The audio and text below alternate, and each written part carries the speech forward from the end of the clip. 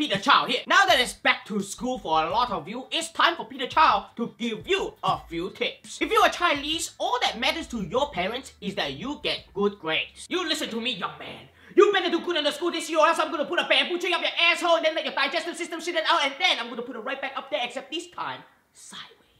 But there's the right way to get good grades and there's the wrong way to get good grades. The right way is to get good grades without people really knowing that you got good grades. Because as soon as they know you have amazing grades that are way better than everybody else's, that's when the name calling starts. Nerd! You chink! You Asian! Stupid! Why don't you go back to China? But you're Chinese. Shut up! You also don't want to be one of those motherfucking assholes who act like they don't have to try to get good grades. Hey man, what'd you get on that quiz? Oh, I got an A+, and I didn't even have to study. Fucking you. The next tip is for all you guys who are most likely going to be lured into a situation where you might have to have sex with a mother bitch. Tip number 1. For the wrath of Peter Chao, wear a fucking condom. I know it doesn't feel as good as unprotected sex and you feel like you have a garbage bag on your dick, but you know what? You're going to thank me in the long run. Number 1 thing that it prevents herpes. Number 2 thing that you're going to thank me for is you're not going to a baby daddy before you're ready to be one. You don't know where that pussy has been, and you certainly don't know who has been all up in that, as the black people say. And some of you may say to yourself, all sad and shit, that doesn't happen to me. Girls never want to look my way or talk to me. Well, of course not, motherfucker, not with that attitude. You have to be confident, you have to be charming, and not be afraid to talk to a girl. I mean, come on, it's just a girl. Just think of her like an object, like a toaster or a piece of meat. Wait, that sounded bad. Just shut. If you don't have money, ask your parents for some money or get a job and buy yourself some affordable clothes. And you know what's affordable? The Chao outside t-shirt. Lie on districtlines.com/pyroruby. Get yours today. Don't be afraid that you'll get rejected. That shit happens. Do a little bit of trial and error. I mean, guaranteed, if you walk around the school, you ask 100 girls, at least one is going to say yes. Some advice for all you guys who don't have as much trouble with the girls. Even when you go downtown Chinatown on a girl, make sure her pussy doesn't smell like an uncooked piece of salmon. My saying is that if a girl's pussy smells like Chao, get the fuck out.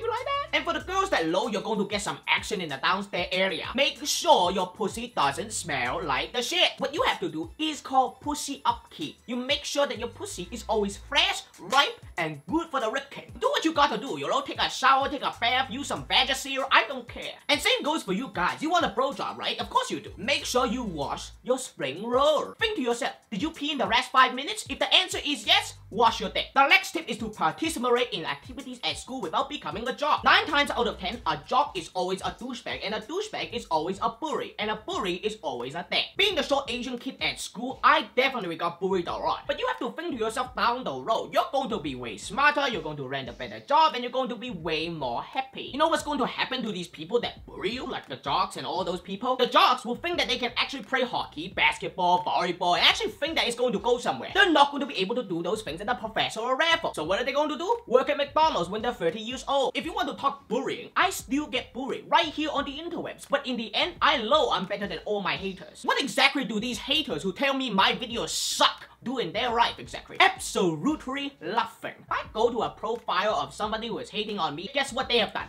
0 videos, 0 everything. They are a big fat motherfucking 0. Whereas me, I have made 211 videos. And you know what? I have no plan of stopping anytime soon. Haters are the exact same thing as bullies in school. They're motherfucking assholes that will never amount to anything. So in the end, I know a lot of you are dreading the fact that you have to go back to school, but guess what? Make the best out of the time you have in school. Make the most friends that you can make. Most importantly, be yourself. Don't try to be anybody else. Be the best you can be. So if you like this video and you like Peter Chao and you rub pussies that don't smell like uncooked salmon, boom! Give me the thumbs up. One thing that I do want to share with you guys is that I am trying to relaunch the Chao Nation into a mini-series. So if you want to help contribute, go to indiegogo.com/Chao Nation and contribute an amount that you are comfortable with. Because if you contribute $25 or more, I am going to tweet you, follow you on Twitter, and I'm going to give you a shout out in my vlog. I will be right back here on Friday with a brand new weekly news roundup. Until then, stop drinking the haterade and start drinking the bubble tea. Ciao outside, motherfucker. As you rough me, we're under pressure. 7 billion people in the world trying to feed it. Keep it together. Smile on your face even though your heart is